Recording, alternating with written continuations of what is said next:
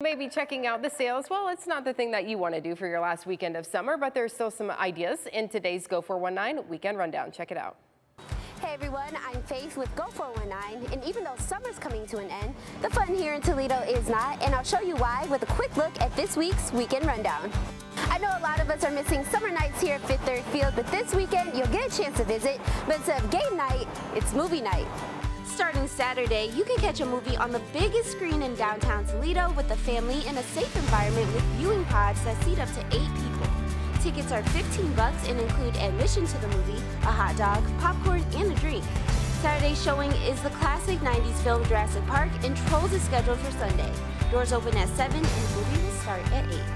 Although a lot of businesses will be closed on Monday to recognize Labor Day, the National Museum of the Great Lakes won't be. The museum will celebrate the 3-day weekend by continuing its annual tradition of keeping its doors open on Labor Day with free admission to all union members and union retirees.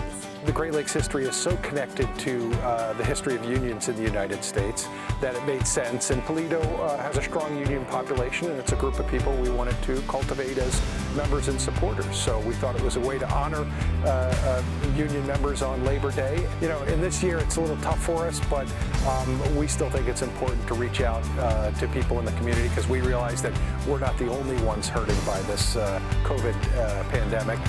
So we felt we could continue it, and we'll do it again this year. To reserve your tickets for the movie nights at Fifth Third Field, the museum, and for the full weekend rundown, head over to W2World.com and click Go 419.